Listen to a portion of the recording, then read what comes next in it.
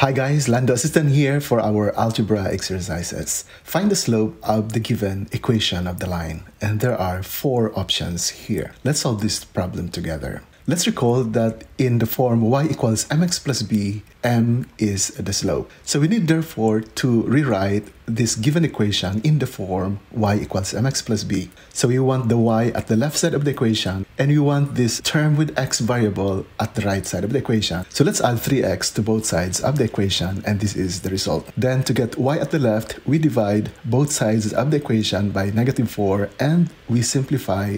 We cancel the -4. 3x divided by -4 is -3/4 x. -4 divided by -4 is +1. So it's clear that from this form, our m is -3/4 and that is the slope of the given line. And so the answer is letter C.